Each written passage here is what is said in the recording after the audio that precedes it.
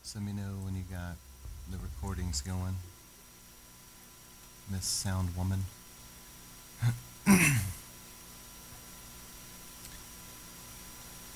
All right. Father, we just lift up this time in the Word tonight.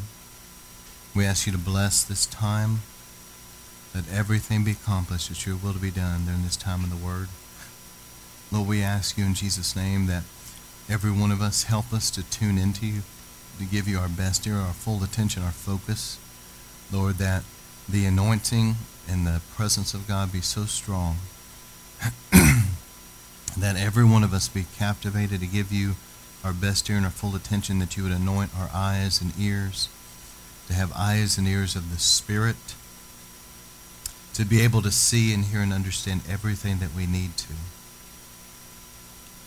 And Lord, that you would give us good, fertile soil of hearts and minds right now. And Lord, that you would speak through me your words of life and truth. They would not be my words but yours, and that they would go out as living seeds of truth, sown out into good, fertile soil of hearts and minds and lives that are watered by the Spirit of God. And those seeds of truth will take root in every person and begin to grow and produce a hundredfold harvest of eternal fruit that remains till Jesus comes. Lord, we ask that your word go out as a light and shine and dispel any darkness or lies of the enemy, any deception, anything that's not of you. Just dispel the darkness. Lord, that your word will go out and be the washing of the water of the word, that there'll be a cleansing. It's like I believe it was Jeremiah spoke that your word is a hammer. Let your word go out, Lord, and break down the strongholds and the deception of the enemy that would try to set up in people's minds and hearts and lives. Just tear down the strongholds in Jesus' name. Let it go forth and accomplish everything you sent it for it to do as you promised it would. We bless you, Lord, and thank you for the awesome power of your word. And we believe. In Jesus' name we pray. Amen. All right. I want to actually open with a scripture that's not in here.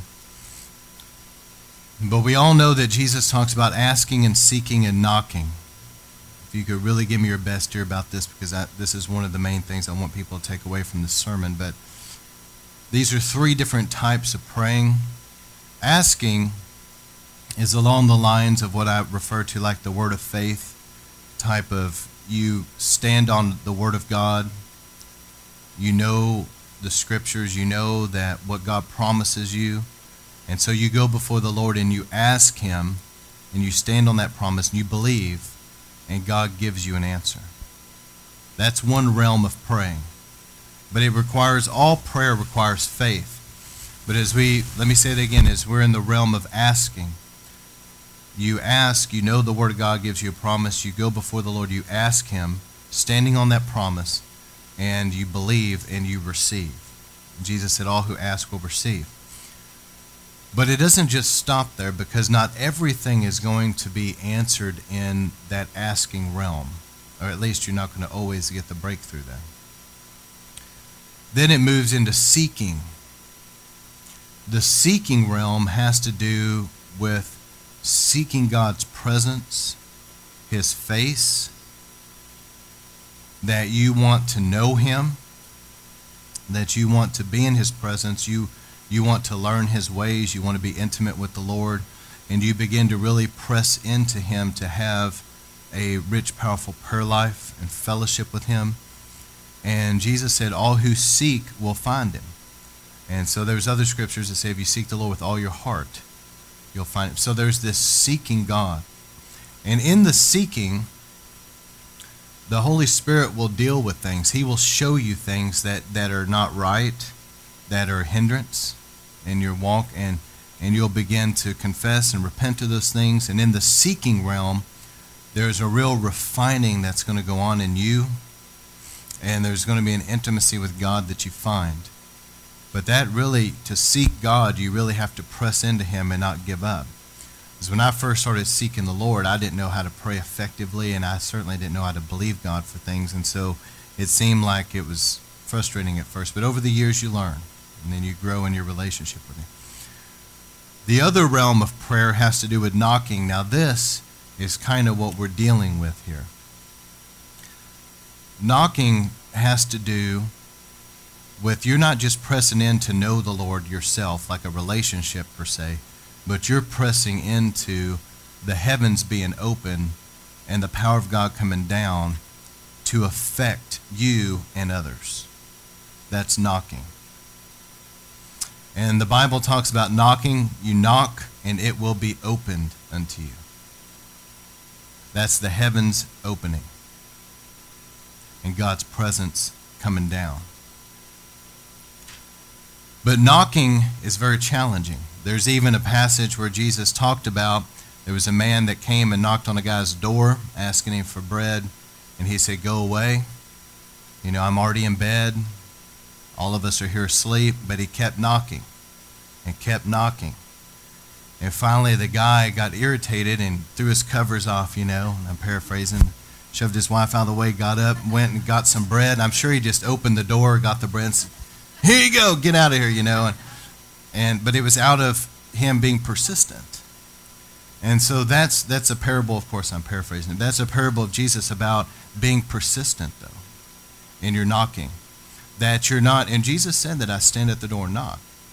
So the Lord is also in this, that he's wanting to come in among us, but there's a pressing into this. So the asking realm is one thing. We know God's word, we know the promises, we stand on it, we ask and we believe, we receive. The seeking is that relationship, but the knocking is where it's going to be like last week's sermon, okay, where it talks about the persistent, heartfelt, earnest prayer of the righteous, that you're persistent. It's an earnest, heartfelt prayer, and you stay with it and you keep going after God. Those type of prayers have to do with the knocking, that like Elijah with the cloud the size of a man's hand, that you keep on. See, a lot of people, they want to go where God, they've already got a breakthrough, the heaven's already open, and they want to go, and there's nothing wrong with that. But you don't find hardly anybody that wants to go underneath a brass heaven and pray it through. That's where you got 1 in a million right there. See, everybody wants to go where God's moving. That's wonderful. I do too. But how many people are willing to pay the price to get somewhere where the heavens are brass and really press into God and keep knocking until things open up over that region? So I believe that that's what's going on with River of Life, is the knocking realm right now. And it has been a challenge. But for us to have a sustained move of God, last week I talked about the heavens opening, and I gave a lot of stories and illustrations and things regarding an open heaven. This week I'm not only dealing with an open heaven, but I'm also dealing with a sustained move of God over a long period of time. I might have to switch mics. All right, we're dealing with a sustained move of God over a long period of time. All right, so the Moravians,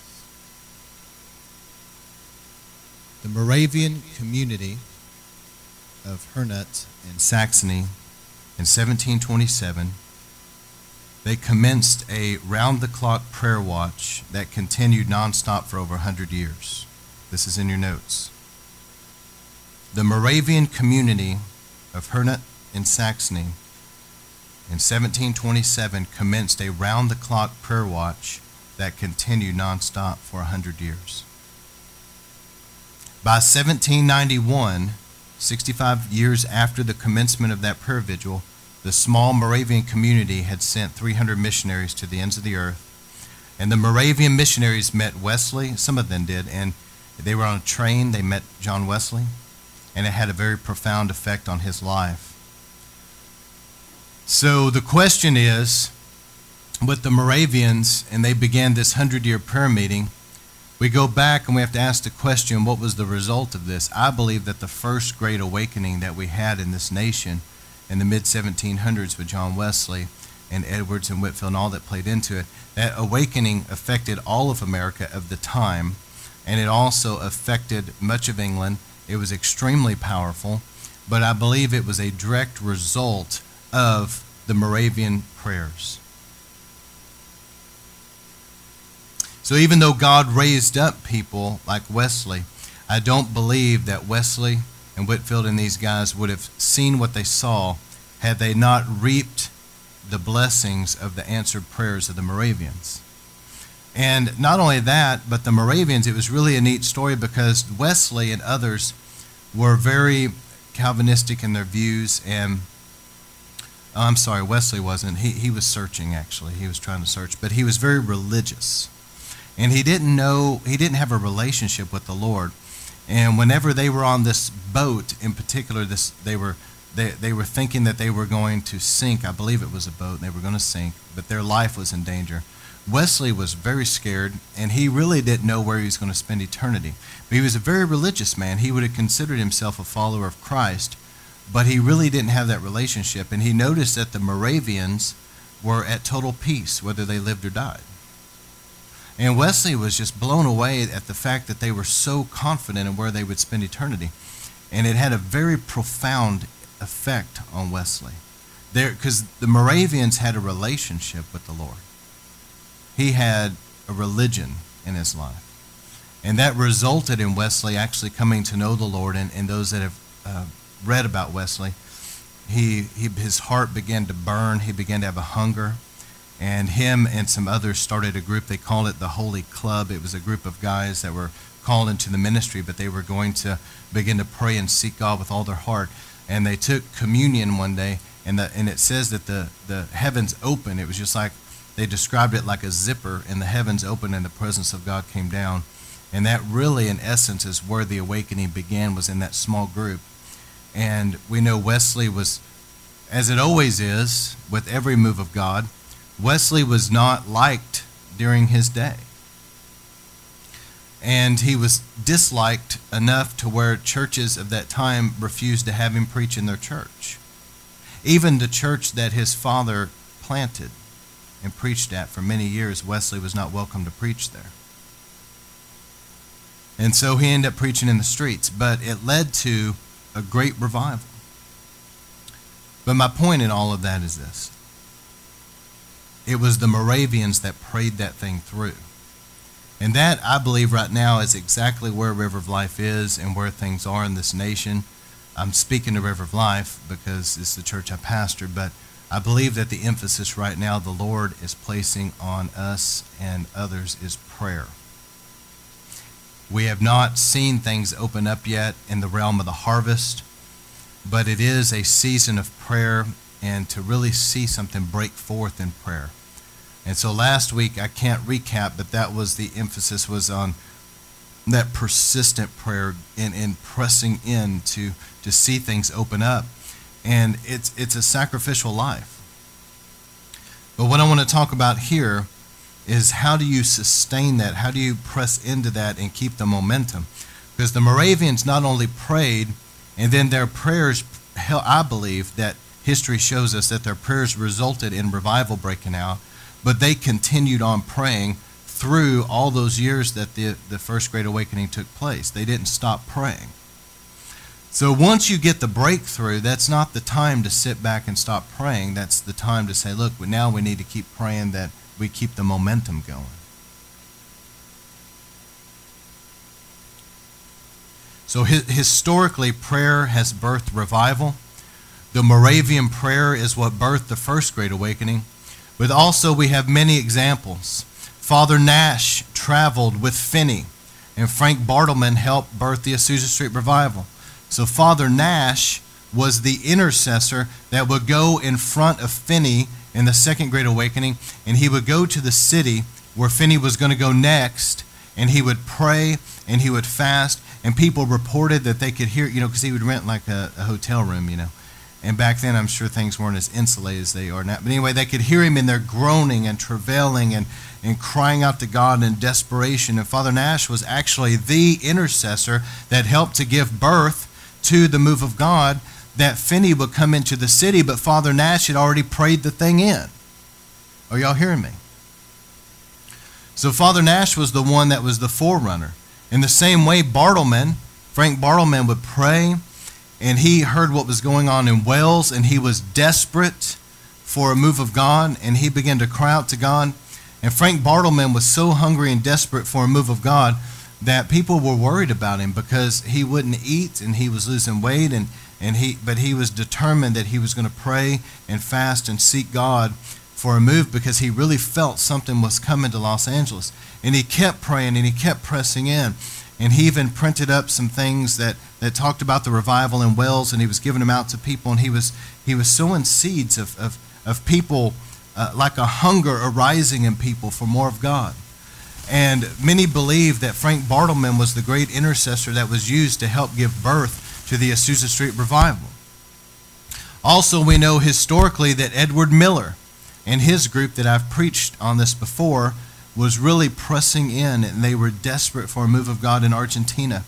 And him and his group committed to prayer and fasting and repentance, vicarious repentance for Argentina. And they prayed, and there was people in the group that were so gripped with the burden that they would lay there for hours at a time, and there were so many tears that were shed that it said that some of them, it really did look like a little pool of water next to their head. And he said he didn't think that people could cry that much, but it was supernatural, and people were crying out in desperation for a move of God, and God responded in Argentina. We see the great Argentine revival many years later. And even as I'm preaching this tonight, I promise you that this is something that Satan does not want preached. And I can feel it. But anyway, these are the things that pierced. It was like spearheads that pierced through so that revival could come. So historically, we see the Moravians press through in their constant prayer and fasting and seeking God, and an awakening came. Father Nash and others were praying desperately, crying out to God, the prayers of a righteous man. And it helped to break through the resistance. And we know that Finney's ministry was very powerful, but it wouldn't have been what it was without the intercessors. Frank Bartleman prayed so earnestly that people still to this day talk about the effects of Bartleman's prayers and the insight that he had. I read some of his writings, and the depth of insight that he had in the Spirit. You could tell that he was a man of prayer. And he really cried out to God. He was desperate, and it helped to break things open for the Azusa Street revival in Los Angeles to come forth. And of course, as I mentioned earlier, Edward Miller. But all through history, you can see that there's always been this prayer movement that would precede revival. People were really desperate. They were crying out. They were hungry for a move of God. And there was a burden that gripped them. Even at Brownsville, they said that they had all those banners up, but you would hear the most weeping and wailing, and people were groaning and travailing around the revival banner. That's where you heard it, because they were desperate for a move of God, and God showed up in an awesome way.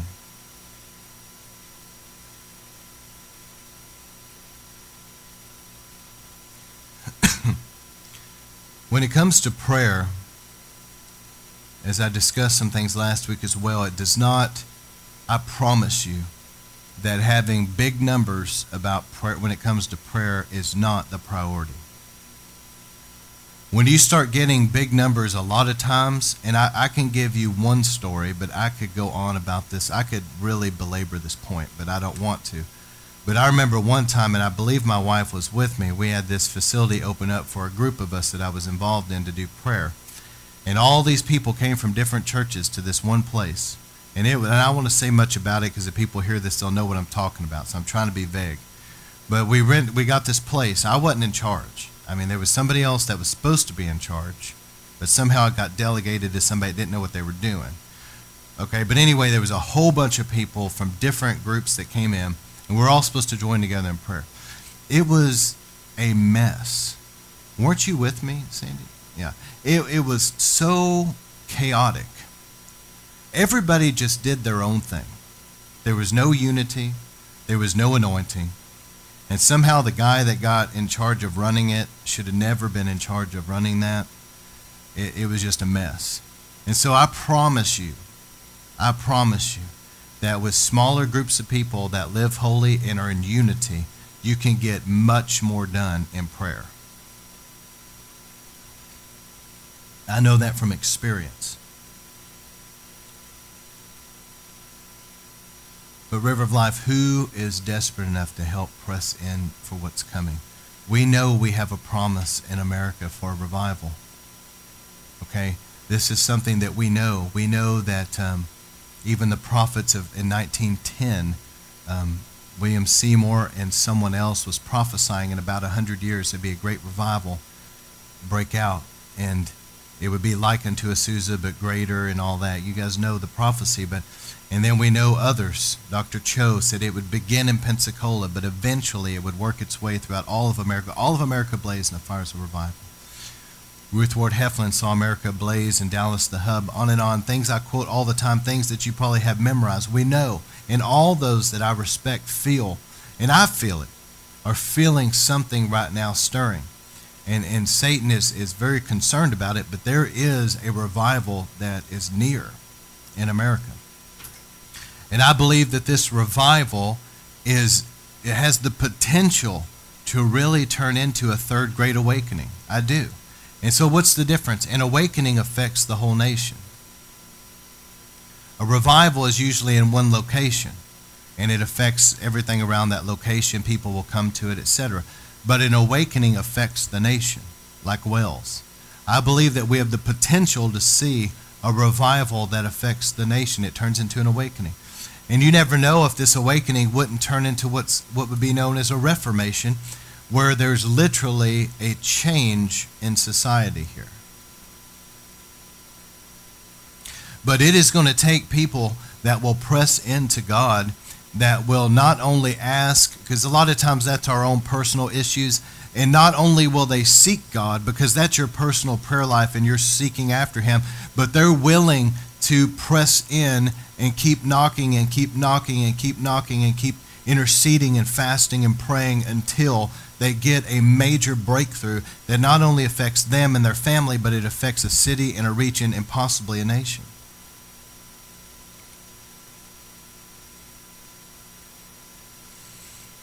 We've seen also in our time how South Korea, has had continual prayer and fasting, hundreds of thousands of people in Prayer Mountain continually praying and fasting, and how their prayers have caused South Korea, like the skies over that region of the world, to be open, and because of that, so many people getting saved and so much going on. And I believe that the prayers of South Korea, in my opinion, have had a lot to do with why God is sending revival to America. Because they were praying for us when America wasn't praying. They were praying for us, and they're the ones, Dr. Cho was the one that prophesied that Pensacola, it would start there in the first place. I believe that God responded to their prayers. And just like last week, I talked about the heavens open, and Jesus said there would be angels ascending and descending on the Son of Man. We need that there's prayer places, that there's an open heaven over them, and the angels of the Lord are ascending and descending and going out on assignment throughout the nation. Amen? We need places that know how to get a hold of God, that know how to get into the throne room. They know how to press in and not give up. Too many people don't know how to pray. This is those that know how to travail and how to get into God's presence and press into Him. And how many knows that prayer is what blocks satanic attack and satanic schemes? The plans of the devil will be blocked whenever we pray. But if people refuse to pray and they're going to be lazy, don't be surprised if the devil doesn't have his way sometimes. And it's because of the church not praying.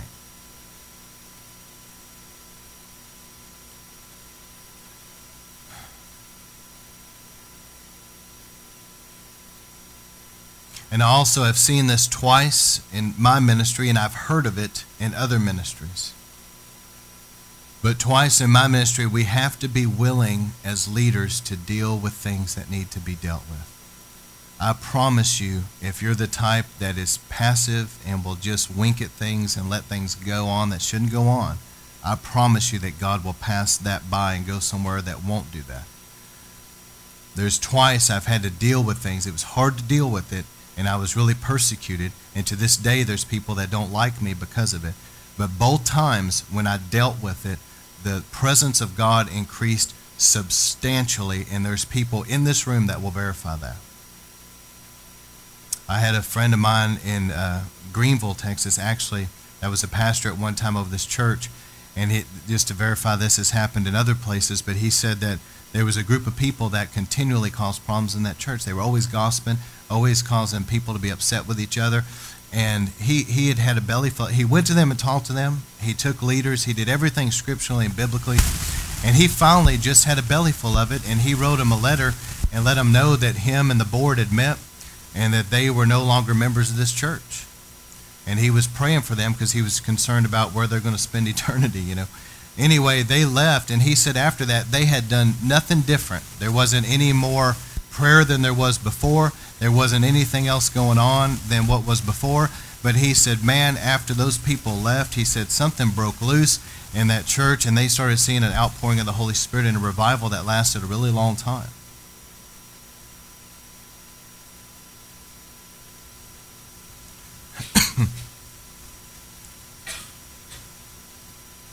So prayer is what purges the skies. It opens the heavens overhead. Prayer is what brings the presence of God into a place. And whenever you're dealing with the realms of prayer and the presence of God coming in, the presence of God is what makes all the difference. That's what made the difference on the day of Pentecost. There was a story recorded at the Brownsville revival of an alcoholic heathen that was brought to church on a Tuesday night. And they had their prayer meeting going on, and around 1,500 people were there gathered to pray. That's all they were doing was praying. There was no preaching. There was no testimony. There was nothing like that. There was nothing of the Word of God. There was only prayer only.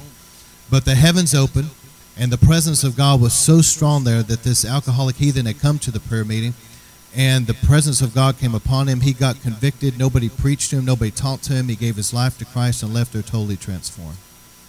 That's happened over and over and over. Why? Because the presence of God. The Holy Spirit is the one that draws people to Christ. That's why it says no man can come to Christ unless the Father draw him. The Father draws him by the Spirit of God. That's how the Father draws. And so we know the Spirit of God is the one that's going to bring people to Christ.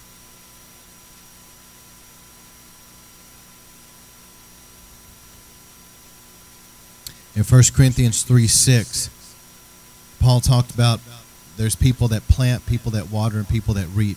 I know you guys know this, but God is the one that brings the increase.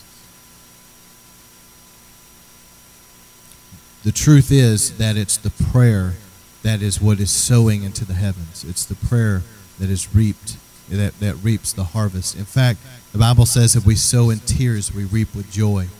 And there's got to be that sowing in tears, and that's a reference to intercession. Acts 2:37, when the people heard this, they were cut to the heart. And they said to Peter and others, brothers, what shall we do? Listen, it's prayer that brings the presence of God. And when the presence of God comes, the presence of God, the presence and power of the Holy Spirit is what convicts people and brings people to the Lord. So in other words, we're going out witnessing and we're seeing some people saved. But whenever we really get a breakthrough here, like we're going to one day, there's going to be a move of God that it's going to be a lot easier to see more people saved than we could have ever imagined. But it's the Spirit of God that does it. Just like when Peter preached on the day of Pentecost, they were already cut to the heart and said, brothers, what shall we do? It was the Spirit of God that convicted them. It wasn't Peter's great sermon. In 2 Corinthians 7:10, it says, godly sorrow brings repentance. In John 16:8, and when the Spirit comes, He will convict the world concerning sin. So there's a move of God that has to come and bring in the harvest. But it won't come without prayer. Powerful signs and wonders to confirm the gospel. In Acts 4:29, and now, Lord, take note of their threats. We prayed that today. And enable, grant your bondservants that we may speak your word with boldness or confidence, and extend your hand to heal. And signs and wonders take place through the name of your holy servant Jesus. And when they had prayed that, the place where they had gathered together was shaken, and they were filled with the Holy Spirit and spoke the word of God with boldness. That's what happens with places that pray. Places that pray and press into God, there is a move of God that will come in and shake things and release a boldness. So here's what I wanted to get to tonight, here in a moment. There's been a wrestling that has been unbelievable in this region.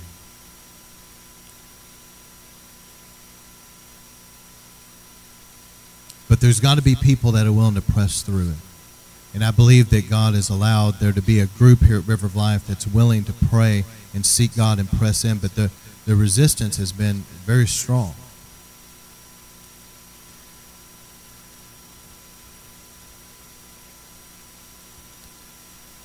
So let's learn from some of the past failures real quick of revivals that have died. Number one, Wales. The great Welsh revival, Evan Roberts saw a great move of God there. Tremendous. But the move of God died in Wales. And we have to ask, what happens? Evan Roberts, who was so powerfully touched by God, tremendous anointing on his life, but yet he began to deal with depression. And I'm going to tell you something, where there's a heavy attack of a Jezebel spirit, and Jezebel and Ahab, that stuff is serious. And let me tell you, that will begin, if somebody allows it, it can settle over and it can kill a move of God, and it can bring depression and suppress things. And that's exactly, when you look at the life of Elijah, that's exactly what happened to Elijah.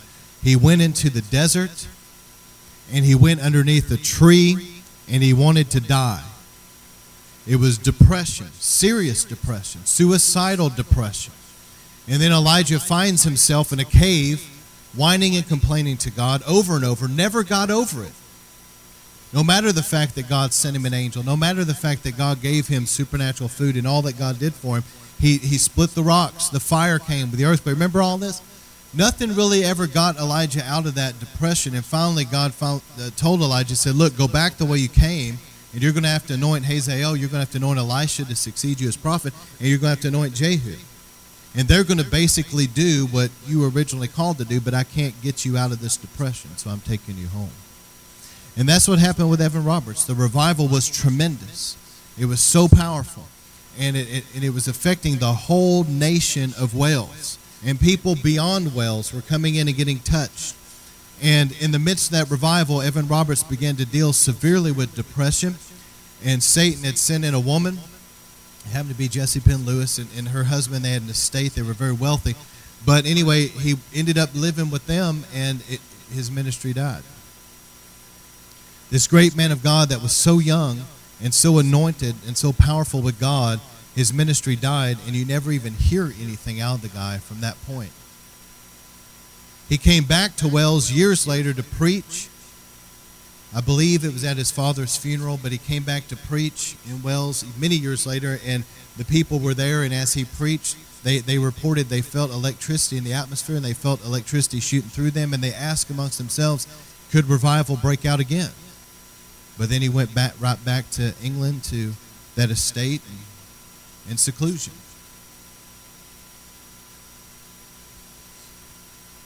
That's why I keep saying here recently that the Lord has put on my heart that our homes have to be in order, that there has to be unity, and there has to be this proper honor and respect, because if those things are missing, then you can give place for a Jezebel spirit and an Ahab type thing to come in, and it will be a serious attack. Let me say that again. That's why things have got to be in order. There's got to be unity, and there's got to be proper honor and respect that's shown. Where there's dishonor and disrespect, that's rebellious. Amen? Where there's division or things are out of order, that can be connected to rebellion and witchcraft control. The next revival that died out was the Azusa Street revival. Tremendous move of God. Powerful. But the two mistakes that Azusa made, I'm going to go out of order from what I wrote, but the first one was that they allowed some mixture. But when I say that, 99% of everything going on at Azusa was a major move of God. Okay? But William Seymour did not know for sure about some of the things going on, but you got to understand, Pentecost had not taken place. This was where God restored Pentecost. So they were seeing things that they hadn't seen before. And Seymour had never read about, except for in the scriptures, but he didn't have a history of Christian revivals to look back necessarily. He didn't know, even though there probably was some things about Wesley, but he didn't know what to do. So he asked his spiritual father to come and to help sort out, is everything going on here of God? And there had been some weirdos that Satan had sown in there that were kind of new agey. But the spiritual father made the mistake of just wanting to shut the revival down and kill the whole thing. And William Seymour said, well, we're not having that. And so nobody knows what all was said, but I'm sure that it was, one of those meetings, Anyway, and so the spiritual father was padlocked out, thrown out. But Seymour and them, they didn't want to quench the Spirit of God. They didn't want to hinder what God was doing, but there was some stuff that started to come in that was a little weird, and they didn't know how to handle it.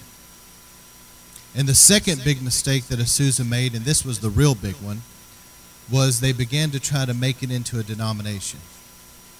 And Frank Bartleman said that, they put up on, you can see it, the picture this day, they put up on the mission there, Apostolic Faith Mission, this big sign. And Bartleman said whenever he saw that sign, he felt right then in his spirit, the end has begun. It's over now. You can't control the move of God. You can't make it into a denomination. You can't try to control everything. When you start trying to do that and take ownership of it, it's going to die. So we have to learn from Azusa Street to, if there's things that are questionable in the spirit, we do need to address that and deal with that. But we also cannot control the move of God. Cane Ridge. I'm trying to extend a lot of grace and mercy because these guys, they didn't know what to do. Seymour was doing the best that he knew how to do. Probably one of the most sincere, humble Christians that's lived in the last couple hundred years. But he didn't know what to do about some of these things, some of the mixture that was trying to creep in. Cane Ridge, think about it. You have this open field of tens of thousands of people back in a day when you didn't have a PA system. You had no way of dealing with the masses that were there. They were in an open field, and people would come with their wagons. There was tens of thousands of people in this field, to the degree the U.S. sent military troops to keep an eye on everything, just to make sure that there wasn't any rioting or whatever. There had to be preachers scattered throughout the field, standing on things like tree stumps, preaching so that people could just hear the Word of God. But what happened was that they took communion, the heavens opened, the power of God exploded there in Cane Ridge, and it was so intense. And people were falling, people were shaking, people were all kinds of Holy Spirit manifestations that were going on just like they go on today. These things were breaking forth, but the problem was that some of the manifestations were, out of their own human emotion. Like, for example, they had a couple people that would run around barking like dogs or whatever. Okay? But it was so many tens of thousands of people, preachers scattered out just trying to preach, that, how in the world are you going to try to contain or deal with those type of issues? Not in a controlling way, but just in a managing, in a pastoring way, you see? So the Cane Ridge revival, I believe it was what it was, and I think that it was something that really hit the mark and reached its potential. But nonetheless, it did die out.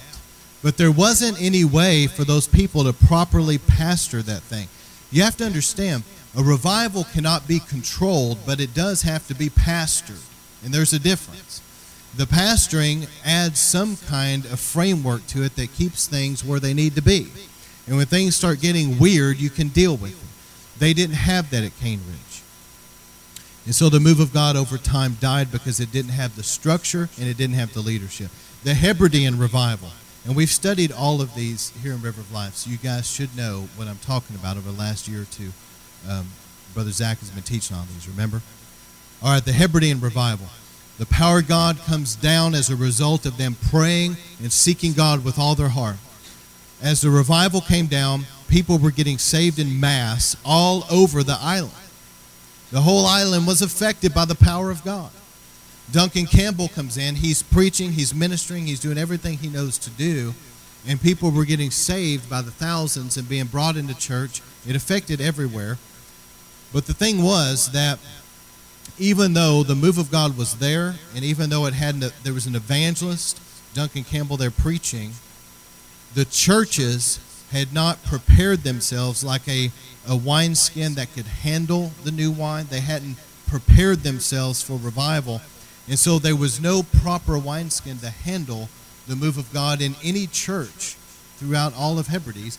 And so therefore they didn't have any place to sustain the move of God. And the revival died.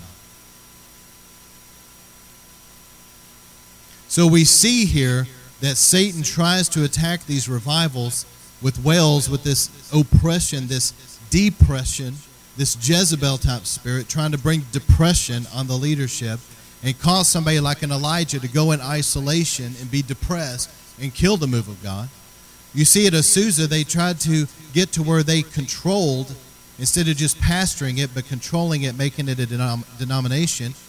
At Cane Ridge, they had no structure and no leadership.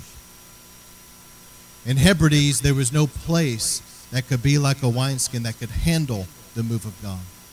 So we need to think about these things. As we're about to see a major move of God in America, people need to go back and look at this history and say, look, what can I do different to help sustain the move of God? How can I be alert and ready to not come under and be buckled underneath a Jezebel spirit's attack? How can I position myself to where I can use the wisdom that's needed to not try to make it into a denomination or try to control everything, but just pastor it? How can we get structure in place and have leadership in place? And how can our churches be a wineskin that can really sustain the move of God? Some other mistakes that have been made in revival history is revival has died with some of its leaders. There should have been people that were prepared to take up the move of God and run with the fire after the leader died. Would anybody argue that point? Is it God's will that revival die with a leader? I don't believe so. But somebody needed to be like an Elisha that could take up the mantle of their Elijah and run with the fire. And you know, biblically, Elisha saw double. There's no reason why there shouldn't be these moves of God being continually sustained. I realize that the intensity of full-on revival is so intense that I understand that that level of intensity probably would not necessarily be sustained 24/7 from now on. I understand that. But there can be Book of Acts Christianity. There can be such a move of God to where there's an intensity that happens, and then God may allow things to relax a little bit to give people a break, but then it'll the fire build back up, and there can be this ebb and flow like a river where we're continually moving with God. Would everybody agree with that? You know, God's not wanting things to die. That's the point. He doesn't want a move of God, and then you look 10 years later, and it's so dead and dry there. It's like the devil went over there and just threw cold water on that fire. That's not the will of God. Another major mistake has been that evil men and evil women have been allowed in and given influence. You have to be careful about who you allow in places of influence. And even at Brownsville, they admitted that things happened so much quicker and bigger than what they had anticipated that they didn't have discipleship in place, especially for all the new converts. So we need to be thinking about now discipleship and how to handle all these new converts that are going to be coming to the Lord. And the last thing is weariness of the saints, where people just get tired. You know, there needs to be a changing of the guard, so to speak, where maybe one group that's ministering one night can take a break, another minister another night. But, you know, you start going 6 days a week and you're going to all hours of the night and people are working jobs, it can be weary. So you need to think about these things, because that you don't want people to get worn out where they can't function. They start having health issues. Okay, we've got to, and there was people even back in the 40s and 50s, the great tent meetings and revivals that reported that some of the leaders dealt with some health issues because they just kept going and going and going. You know, God has called us to have a Sabbath rest. That's a biblical principle. The next point is obedience is the key to an open heaven. Matthew 24:28. It says, wherever there's a corpse, the vultures will gather. So Satan's kingdom traffics where it's dead spiritually, where it's dry spiritually, and where there's darkness spiritually. Let me say that again. Satan's kingdom traffics where it's dead spiritually, it's dry spiritually, and it's dark spiritually. So we have to, as I mentioned earlier, we've got to have lives that are lined up with the Scriptures and things are right. Because whenever our lives are right with God and we're obedient to His Word, there should be a continual open heaven over our lives. But whenever we start getting in sin and allowing things in our lives that we should not allow in our lives, things can really begin to be hindered in the heavenlies. It's like a brass heaven can come overhead. So number one, as I mentioned earlier, we have to call out and be willing to deal with sin. Number two, we have to be willing to put things in order. Things have got to be in order, and they've got to be unified. And I already touched on some of this earlier in the sermon, but just that, you know, if you're going to be the type that does this, there's going to be people that don't like you. So if you're the type of person that just can't stand the fact that there's somebody out there that doesn't like you, you don't need to get into the ministry.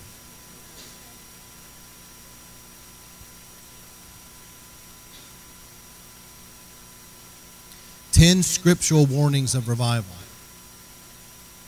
We need to pray for great wisdom and grace in these areas. Number one, God brought Paul and Barnabas together. We know that the story, they were praying and fasting, and the Holy Spirit said, set apart Paul and Barnabas for the call to which I called them. And they laid hands on them. They sent them out. They were great, apostles and missionaries. But later on in Acts 15, we read to where they got into a big fight. And Paul and Barnabas parted ways over a fight. That wasn't God. And so I'm going to tell you, the first warning about revival, when you start seeing a move of God, is, number one, you've got to guard against and protect division and make sure that no division is coming in. Because Satan tries to divide up God-ordained relationships. Because God brought Paul and Barnabas together, and you never read anywhere in the Scriptures where it said God tore that relationship apart. He didn't. It was a fight they had between the two of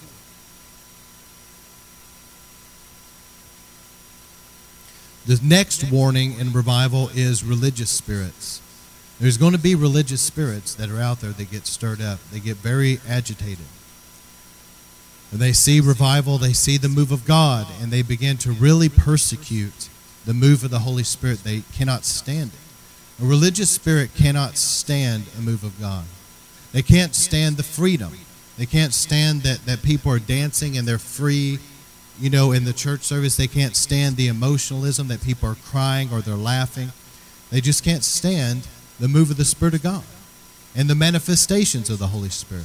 So there's going to be persecution from the religious community, and you're just going to have to deal with that head on with boldness. There's just no way around that. The next warning as great revival comes, Israel was struggling, but when King David came to power, David subdued all the enemies of Israel. So it was nothing short of a revival of that time, and that the nation, all their enemies were subdued, and David brought them into a very good place spiritually. How did Satan countermove that move of God? Was he stirred up David to commit adultery with Bathsheba and have her husband murdered. So, in the midst of revival, as God begins to move, don't think that just because God's touching you, that you're still not flesh and blood. And don't think that now, all of a sudden, you cannot fall into sin. Okay, you're going to have to guard your eyes, guard your mind, and harness your passions and such, and keep yourself holy unto God. And stay humble. Falls come because of pride. We start thinking that we got it all together. Now let me tell you something about prayer as well.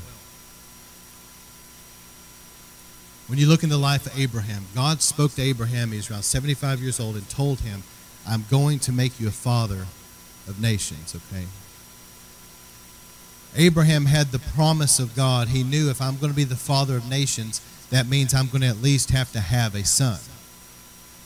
And so he had the promise of God, and he went in faith, but it was 25 years later before God gave him a son. Now, how many of you know that some of you guys in here aren't even 25 years old? 25 years is a long time. 25 years is a long time to have heard from God and not see something happen. And all the while they're waiting, their bodies are getting less and less in a condition to be able to have children in the first place. So it looked like things were losing hope over time. And here's the problem. Sarah came up with the idea and brought it to Abraham. But hey, why don't you have sex with my servant here, and then we'll have a child that way through adoption. But that was not God's plan. Here's what a lot of people do. Whenever they're praying about something, they don't want to wait for God to come through. They want to take matters in their own hand at some point. No matter what it is, whether it has to do with relationships or health or whatever their financial thing, whatever they're believing God for, instead of praying about it and letting God move over time. Maybe God's got to do something in you. Maybe God's got to do something in somebody else. Maybe God's, we don't know even a small percent of what's actually going on out there, but we're praying and believing and not seeing something yet. And there's a subtle pride there that begins to get frustrated and say, well, I guess God isn't going to come through for me. I guess he does it for other people, not for me. People don't realize, and I say this in love, how really arrogant that is. Because that is calling God a liar. God said he would do it for you. Don't go around saying that he's not who he says he is. He is faithful. But there's this subtle pride there that says, well, God's not going to do it for me. God's not going to come through. I guess God hears other people's prayers and not mine. And I need to take matters into my own hands now. And then the person begins to do things themselves to make it happen. How many knows that's exactly how an Ishmael got born in Abraham's household? Because Abraham took things in his own hands and tried to fix it for God. God, you're taking too long. I'm not sure that you can really do this or not. I don't know. So we're just going to take matters into our own hand. And it really was regretted.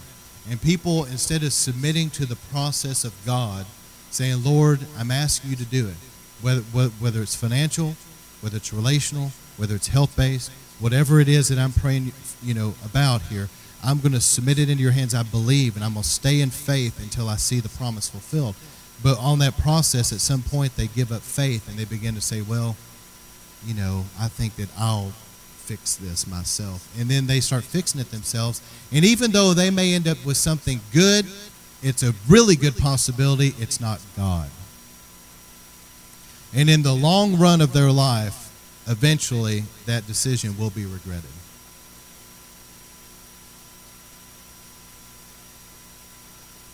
Press into God. You know what? It takes humility to press into God. It takes humility to say, God, I don't understand everything, but I trust you. It takes humility to say, you know what? I may not be getting what I want right now the way I want it, but I trust you, Lord. And I'm going to stay with you. And I know that you're at work. I may not see it all right now, but I know that you hear my prayers, and I know that you're at work on my behalf. And I'm thankful for what you're doing. You are faithful. That's humility. But pride says, nah, God's not doing it. See, do you see the difference? It's very subtle. A lot of people don't realize that some of the things they deal with is actually rooted in pride within themselves. They don't realize that because it's so subtle. Here's some other things that go back to warnings and revival. Idolatry. God had brought the children of Israel out through the Red Sea. The waters parted. A great revival with signs and wonders following, no doubt about it. But right as Israel gets out into the wilderness, what do you read about? They're dancing around a golden, the thing was the ugliest cow you've ever seen in your life, that they made it in the wilderness by hand. Aaron, he had no formal training. It probably was barely recognizable as a cow, and they're dancing around it naked. They're doing these what they learned in Egypt, idolatry. Right in the midst of God moving so powerful, idolatry and deception. How is it that people could see a sea part and see a nation brought to its knees and then be so deceived just a few days later that they're worshiping another God? Don't think that you and I are above deception. It is the grace of God. That's why we got to be so humble and stay close to Jesus. Deception is powerful and it's serious. And we don't want to get deceived and begin to get off into some different idols or something that's not God. The next thing is rebellion. Again, Israel was moving forward toward the promised land. And what happened? Satan stirred up Korah, Dathan, and Abiram, and they began to rebel against Moses. Has God only anointed Moses? Has God only called Moses? Who does Moses think he is? And they began to rebel against the leadership. And we know how God felt about that, because God caused the earth to open underneath them like a sinkhole and suck them straight down to hell. All of them. And think about that. Their families too. And even their animals, their donkeys. And what did their donkey do? You know, it's like everything got sucked down in this. But see, rebellion is serious. And God had to kill that rebellion right there. Listen, rebellion is something that whenever you're in the midst of revival, you've got to watch that there's not going to be people that are wanting to do their own thing their own way. I mean, knows that God's not going to operate through rebellion. I remember, even just to give one story off the top of my head, we had went to a conference, and I know that Pastor Stephen will remember this, and maybe some others were with us. I don't remember who all was there at the time. But we went to a conference in Florida, and it was it was a really powerful thing. But there was somebody there that was praying for people, and he wasn't supposed to be. Remember that? Some of you guys remember? He's going through praying for people. And that's rebellion. And God's not going to operate through rebellion. He's not going to bless rebellion. Okay? There's got to be a coming under authority and do what we're told.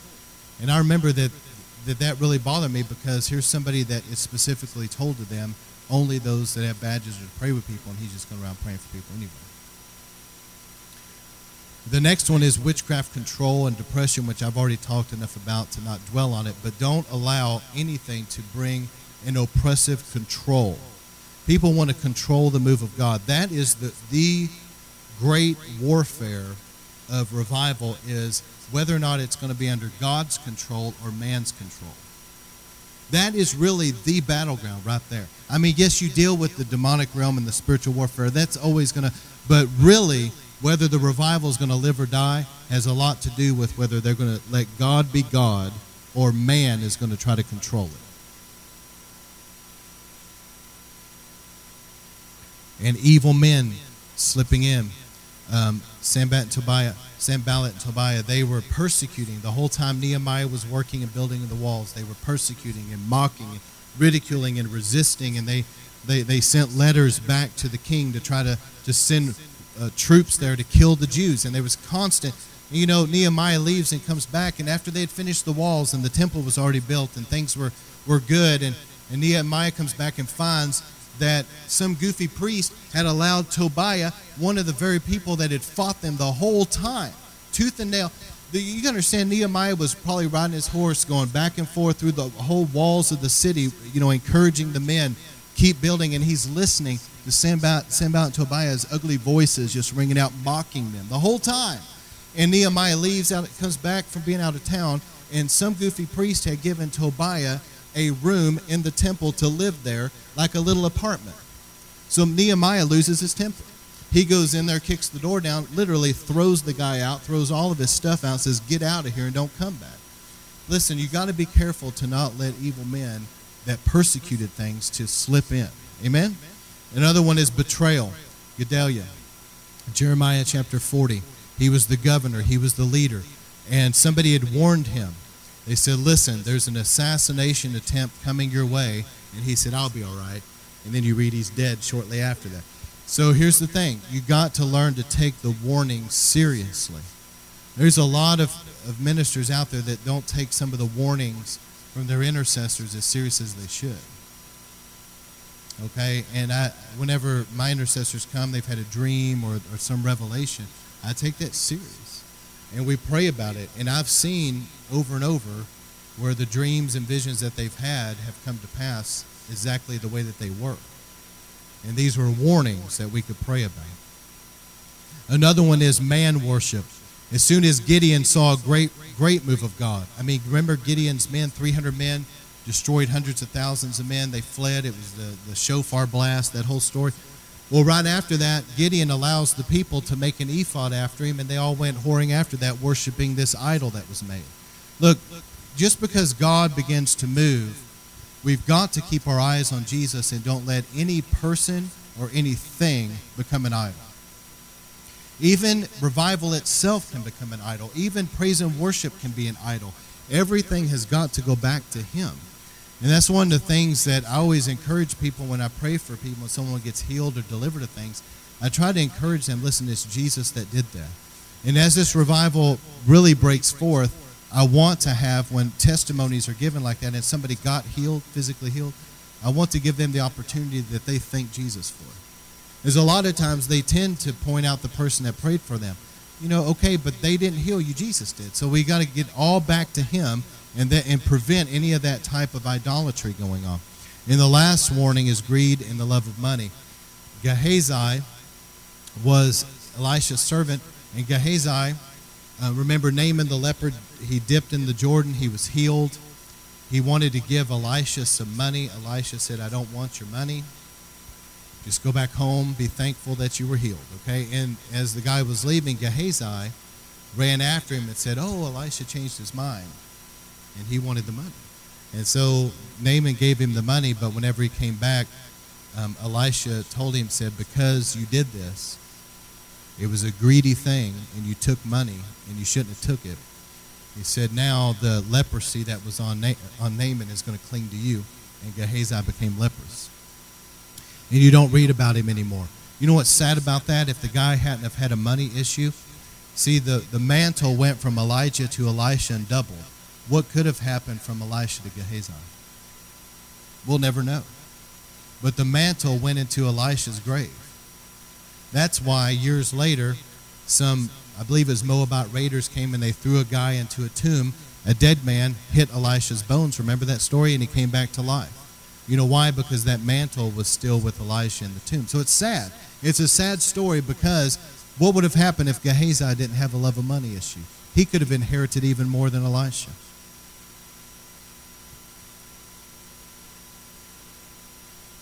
And I'm going to close out with an atmosphere shift that's coming.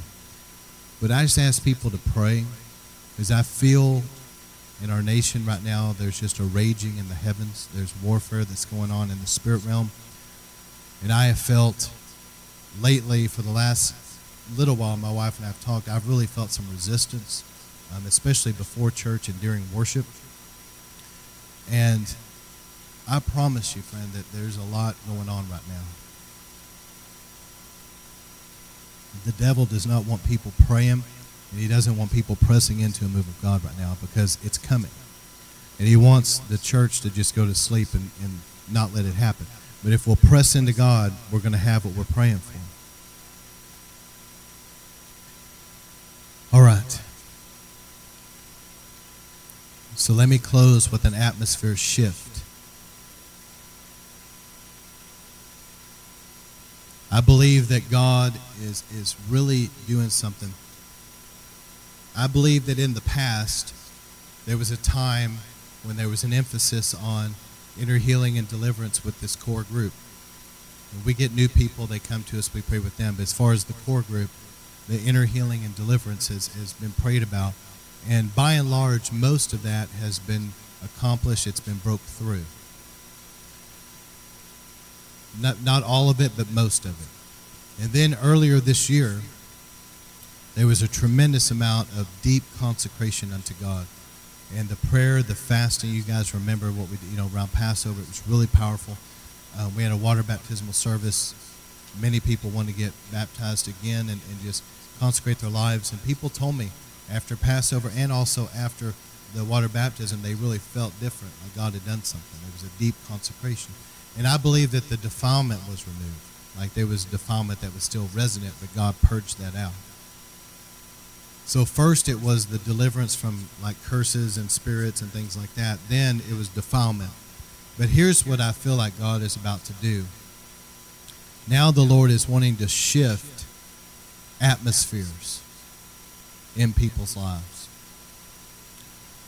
And see, if you and I were to take this building and somehow we could seal it off completely, where there was no way that any type of water could get out of it, it was totally sealed off. Right now this room is filled with air. But if we were to run some kind of a hose in here with water and let it run, eventually this room would gradually rise with water, and where there was once air, now there would just be water. You know, there's not going to be some kind of weird black hole where you don't have anything. Okay, there's going to be either air or water. And so now the air is being replaced with water. And what I'm trying to say is this. There's been atmospheres in people's lives that need to be replaced. Even though you've broken things off your life, you've rebuked the enemy, and by and large, a lot of that's happened. Most people in here can tell a lot of stories about freedom that they've had. And also, there's been a cleansing of defilement. There's been a consecration unto God. But now, there's been a resident atmosphere in different areas that God is about to shift. How many of you guys would love for God's presence, the atmosphere of heaven, to begin to invade your life in a new way and turn things that were once a certain way, now it just shifts? For example, maybe there's been an atmosphere in some people's physical bodies of infirmity. And it's like there's something there. And all of a sudden, the atmosphere of heaven fills their bodies, and now there's life and health. Amen? An atmosphere, by definition, is the air of a location, like the climate. You know, here in the South, we have a certain atmosphere. And there's things that'll grow south of here, like palm trees, that won't grow in the north. So there's different atmospheres, different climates. And a lot of people in Christianity, a lot of us, people don't realize that by and large, the atmosphere of our lives is not the atmosphere of heaven, but it can be. How many feel the presence of God when you come to church and we're worshiping here? Okay, you can feel that at home. The atmosphere of heaven can invade your home. It can invade your life. What would it be like where there was maybe an atmosphere, so to speak, and somebody in the soul realm, mentally and emotionally, things have been a certain way, and it seemed like it had been stubborn. But all of a sudden, the atmosphere of heaven comes in and things change. Or maybe spiritually, their prayer life has been challenging, and it's been pressing through. But now the atmosphere of heaven comes in, and it shifts that atmosphere in their life spiritually. Or maybe a home. There had been an atmosphere of that home where it was easy to fight, and it was difficult to sleep, and it was an oppressed atmosphere. That now the atmosphere of heaven comes into that home, and man, it's peaceful. The atmosphere is different. There can even be an atmosphere in relationships where things have been a certain way. There was a tendency in marriages that it was a tendency to fight. Maybe they would come into church and the presence of God was so awesome, they would just hug and be happy and hold hands. Everything was great. They'd go home and it would just explode. But there can be an atmosphere, so to speak, in marriages where there's a tendency toward things. But what would happen if the atmosphere of heaven came in and blew that old atmosphere out, and now marriages were changed? What I'm trying to say is things can change. When the presence of God comes in, things can change. And I believe that that is the next thing the Lord is about to start doing in River of Life tremendously, is shifting the atmosphere in people's lives. Little Samuel, and I know that some people say he had to be 30 years old or up. That's not true. Because I know the priesthood started at 30 and all that, but there was about 10 different things he did wrong to begin with, so I don't think that they were overly concerned with protocol. But I believe Samuel was a little boy. He was not even Levitical. He was from Ephraim, but I believe that, as he was dedicated to God, that little Samuel, Eli, felt in his heart that Samuel had a destiny. And to prepare Samuel for his destiny, Eli allowed this little boy to go lay down in the Holy of Holies by the ark and sleep there at night by the ark. That's in your Bible.